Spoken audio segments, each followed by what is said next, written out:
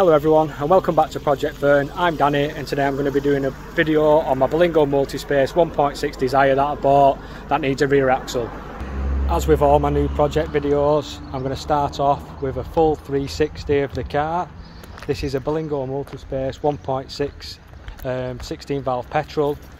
It's done 152,000 miles, had one previous owner, and one of the bonuses of why I bought this car is because it's got air conditioning which works perfect and is freezing cold. I bought this car from Sheffield, paid next to nothing for it because it needs a rear axle, which I'm seeing plenty of these coming up on eBay, so if you're prepared to do the work you can end up with a cheap, reliable, multi-purpose vehicle that you can use for all sorts of things, and it stands you at very little money. With this being the Desire model, you've got the front fog lamps fitted. It did have plastic headlight covers on this car which I've ripped off because one of them were cracked. It does need a really good clean, which I'm going to get done today. Unfortunately, I didn't notice this when I bought it, the windscreen's cracked. It's got the sensor there for the auto windscreen wipers and headlights, so I don't know if that's going to be more expensive than the standard ones. Got a few scratches and a few dents here and there.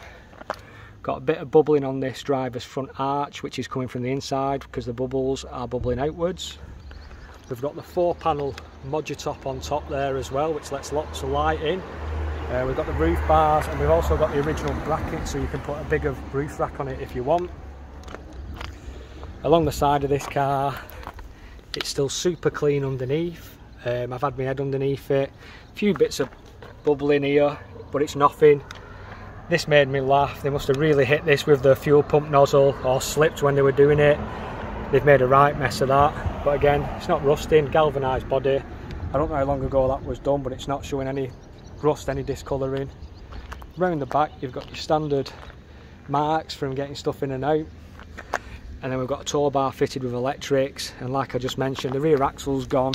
On the driver's side, it's the worst. You can see there's a slight lean to it and the spur wheel's missing too.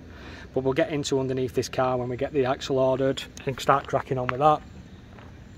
The guy who owned this car was a keen cyclist. I think this car's been to France many times, hence why it's got the high mileage on it. But it has been maintained very well. It might be due a cam belt. And I think the clutch might need doing at some point, but I've not had a chance to drive it that much. That's pretty much what's going on the outside of the car.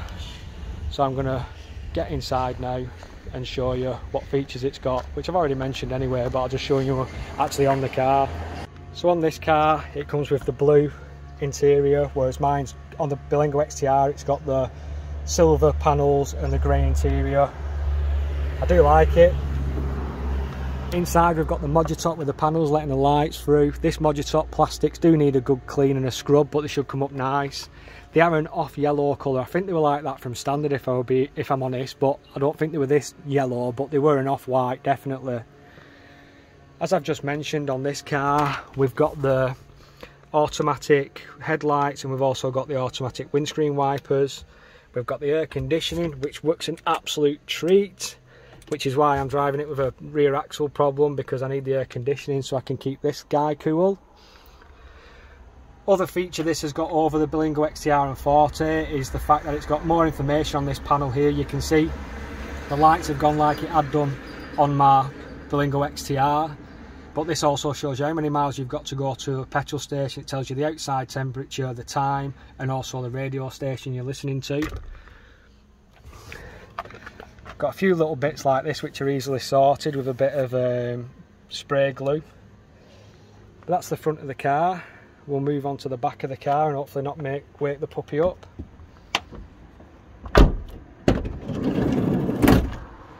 So in the back here you've got your standard floor storage along with more storage up here.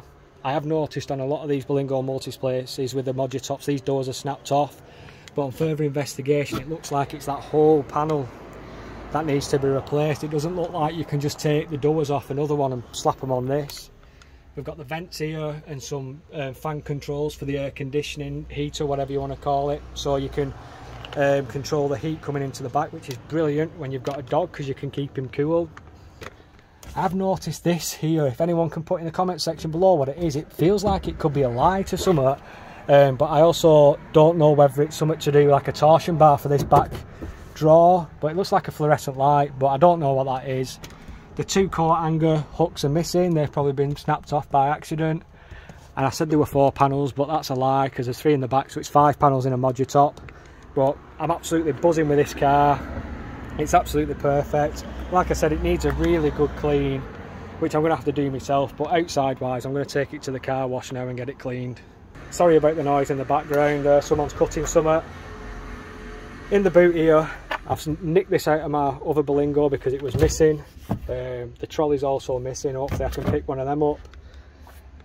Again, comes with that mat that goes in the back. The seats fold down exactly the same as the other one. They fold flat and then they flip back up as well, so you get full storage. Check my other videos if you want to know what the dimensions of these boots are, because I did a video on that, giving you the measurements. Obviously it's a bit different with a ModuTop car because you lose a bit of the height due to these storage compartments being in. But I think you'll agree this is a pretty tidy car, considering once it's all cleaned up and made pretty again, it'll be an absolute cracker. So apart from a little bit of paint, a bit of rust here and there, this car needs very minimal things doing to it. I've already done a rear axle on the red one, so I'm not scared about doing that. I look forward to doing it. I'm going to do them videos in a little bit more detail. But this was a bargain. I got it from Sheffield, like I don't know if I said earlier. One owner, 150,000 miles, and I'm really looking forward to it. What it's going to stand me at when done, I'll probably keep this along with the red one, or I might sell the red one, seeing as it doesn't have air conditioning. So if you want to buy that one, just give me a shout. Find me on Instagram, projectfearn, and we can go from there with it. Well, there you go, another project has landed. I've had this for a few months, if I'm being honest. I've just had it stashed away. I've pulled it out and I'm driving it with the rear axle problem, because unless I put a big load in the back, it just clunks, bangs. It's sloping a little bit to the right, which is nothing too major. I just need the car with air conditioning so I can go out with Fritz on little journeys when it's hot and know that he's not going to overheat or get too hot and be ill. This car drives mint. The steering, you've got your usual knocks, which I've come across with the other Berlingo, which will be easily replaced. I'll probably do videos on that, but it's just going to be an easy project. This needs a bit of paint, needs a few trims sorting out, try and sort out this ModuTop. As you can see, it needs a good clean, a good scrub. It's left me some CDs in here as well. We've got, I don't know if you can see them, we've got Coldplay and Motown, Lionel Richie. I think they're all good. Use them as drinks coasters, I think. But this car's not got much to do on it, not much to spend. It's going to stand me very little, like I keep saying. Give it a good clean out in here, give it a good interior clean. I'm going to get myself an interior cleaner, I think. I'm sure Rug Doctor do one now for about £150. See how I get on with that. That's how much most detail companies want for you to do an interior cleaner. I'm not saying I'll do it as good as them, but I'd rather buy the piece of equipment and then going forward from there, I can just do it myself. But yeah, this has been the walk around today of my 2005 Citroen Berlingo 1.6 petrol. I've been watching the miles that I'm doing in this car with the fuel that I'm putting in to see how it compares to 1.6 HDI. I will be doing a comparison on the both. I'll probably get them side by side and show you exactly what the difference is between the two. If you can get a ModuTop, I'd always try and get one if I were you, and especially look out for one with air conditioning. They are out there. I'm not sure if they did a batch that came with aircon. I don't know if they spec'd up a few demonstrators that the dealerships had to buy, or people just bought them as an optional upgrade. But I'm really happy with this car. I'm enjoying driving it. It does drive really well. It's 110 brake horse. I think the 1.6 HDI is 75 brake horse, so I've got a little bit more power. It might be a little worse on fuel, but I'm not bothered. I think it's going to be minimal to the point where I don't even notice it with the amount of fuel I put in it. So I'm going to run this car for a week or two now, just through the hot weather with the aircon, so I can keep the dog and myself cool. And then I'm going to take it off the road and start working on it and getting the rear axle done, because I know I'll probably have that done maybe in a couple of days. Spend a day getting it off, then painting all the bits up that need to go back on, and then a day putting it all back on, and then get this car done. It still is MOT till December. I taxed it the other day. So basically, and they cost nothing to insure. I just think they're an absolute bargain of a car. You know I love them, you know what my views are on them. I think everyone should have a Berlingo Multispace in their life. I've been looking at the next mark up from this, the Mark IIs, and I'm just not feeling the love for them like I do with these cars. I'm laughing at the Mediterranean Blue because this is the exact same car I drove down to London in, which I tell you the story about when I was 18-year-old, and I couldn't believe people actually bought these cars, and now I've ended up with pretty much that car at 36 years old. I'm going to leave the video there for today.